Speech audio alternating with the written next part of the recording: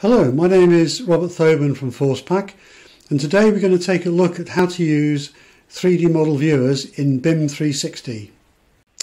Okay guys, first thing is to select the model we're going to be working with. So double click on the model you're going to work with and that sets the model up for you. Because we want to play with the orbit control, let's first of all do a double left click on the ceiling. Then we do a right click to pull up the options. We then hide the selected objects. We then double click outside of the model with the left control.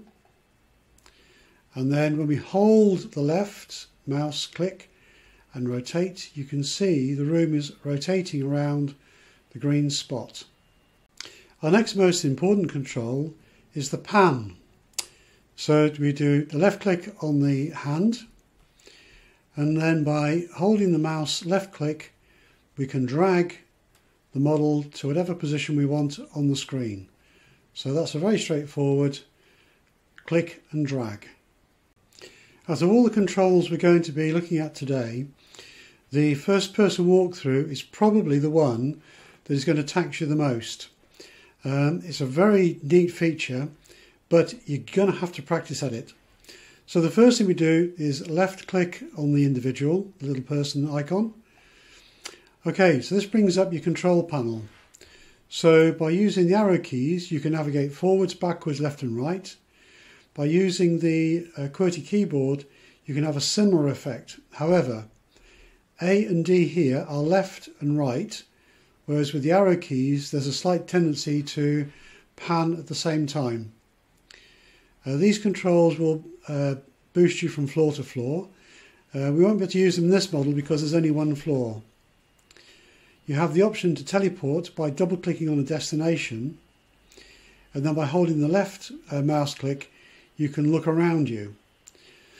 So I would suggest that you just click OK, got it.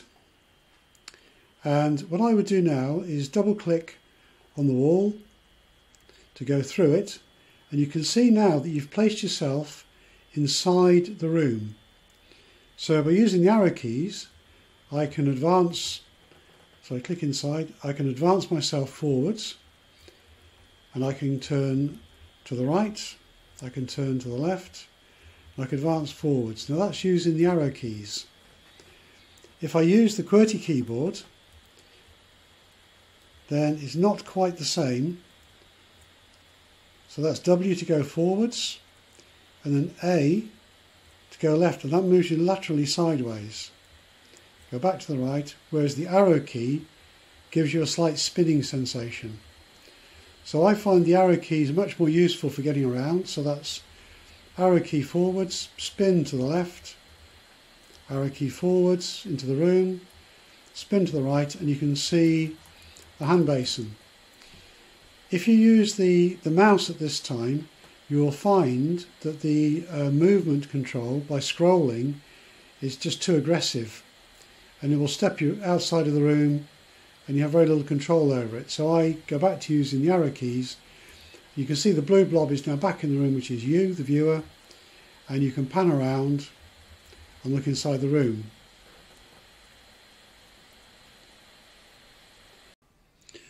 Okay, let's reset the model and go back to the beginning by double clicking on the model. Get rid of that, click on the orbit, double click outside, and we're now back to the regular room. Sometimes when you're working on a model you just want it to fill the screen, so you can click on this icon here and that fills the model to the screen. If there's a particular part of the model you want to zoom into, you can start off by hiding some objects. So left click on the wall, right click, hide, left click, right click, hide. And you want to perhaps have a quick look at this area here. So instead of using the scroll button to zoom in and out, you can use this control here, go to the zoom window, and then put the zoom window in, and it takes you straight to the object you're looking for. You can still use the scroll keys to zoom in and out if you want to. This tool remains active as long as you have the highlighted square. So you can select another area you want to zoom into, and it takes you straight there. So it's a bit of a shortcut to getting you straight to the point you want to look at. So perhaps there's now something you want to measure between two objects. So first of all, for example, let's double left click onto the view to get back to our base model. Maybe there's something behind this wall here we want to have a look at. So yes, let's use the orbit control to get a reasonably straight on view. You can of course use the right view to square it up. Left click, right click, hide, zoom in a little bit using the scroll key. So now you want to measure to make sure, say, this electrical fitting is at the right location distance from the wall. So measuring tool, click on the object and click on the wall, and that tells you that you've got 7 foot 8 inches. We happen to be in imperial measurements here. It also gives you the XYZ coordinates if the line happens to be slightly out of alignment. But it's a very quick way of doing a measurement within the model. Let's reset.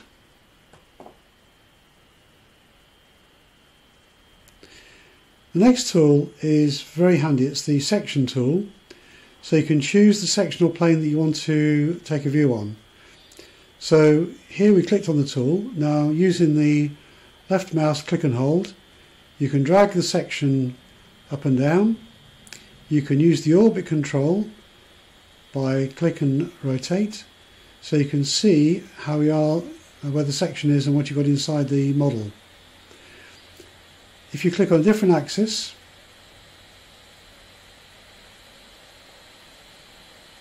you can have a different section, and then you can go in and out. So it's pretty versatile. You can take a section almost at any angle you want, drag it in and out. But if you want to stick to your 3 primary X, Y, Z, you can use the tool. So we've done Z, we've now got this plane here, and click on there again, and we can now go to the X plane. On the arrow, drag it in and out. Very straightforward to use. And as before, you can use the orbit control, you can use the zoom control to get to where you want to have a look at. When you're viewing a model, it is sometimes useful to be able to go back to the 2D plan and see where the object is that you're clicking on to view it. So if you go to split screen mode, you can see that we now have the 2D drawing off to the right hand side. If we now click on an object within the room model, it takes you on the 2D plan to objects so you can check that it is what you want. Again, you can hide the wall and click on the TV, for example, and it takes you straight away and shows you where it is in the 2D plan. So it's quite a nice way of back referencing between 2D and 3D. Okay, let's reset the model. Double click on the model itself and we'll reset. One click inside clears all the previous references that you'd picked up. Let's now take a look at the bill of material that is behind this particular model. So the first thing we do is to move the model to one side because we need part of the screen for the menu. So just right click and pan the model to one side. Then we come down here and we left click on the folder icon. Okay, so this now brings us a list of the items that are within the model. So for what we're going to be doing today, let's simply get rid of all the walls, turn those off, turn off all the floors, and let's turn off all the ceilings. So you can see you can now turn objects on and off. Within furniture, you have a range of different items, and again you can turn these on and off, and you can see once you turn them on and off, they appear or disappear in the model. You can see this coat rack here appearing and disappearing. The other neat thing about it is if you click on an object, then it takes you back to the tag and the description of the unit. So that applies to anything within the room. It'll take you back to the tag number and the description. So you can always look at what it is you have in the room and find its tag and its description. Of course, with anything that you're working on, you'll want to share your observations and comments with other users of the model. So down the right hand side we've got a range of markup tools that allow you to do just that. So again, let's get rid of some of the objects we have here that we don't want to be in the way. We just clear up some space. And so for example, it looks to me as if this socket is behind this working unit. So let's move the model around so we can see what we've got. Okay, so we want to make a comment around this. So we can take a typical cloud, pop a cloud around it. We can add an arrow. We can add some text which says move to clear. If you find the text is too big, then you can use the control here to make it smaller. Got a capital in there which you don't want. Okay, move that down a bit. So you can see how easy it is to make these little markups. You have another tool here which is the point and box, and you can say there mirror wrong type. Pretty straightforwards. And you can save the markup, exit the markup view. Then when you go over here, click on markups, you can see that your markup has been saved, and that is automatically shared with the rest of your team members.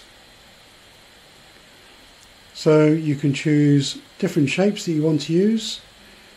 You've got rectangles, circles, polyline or a straight line. You can take measurements if you want to measure something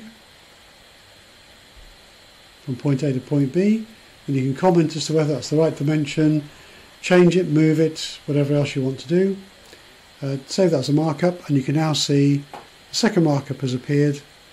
When you click on the markup with a left click, it puts it back in the model so you can see where you are and view it quite simply.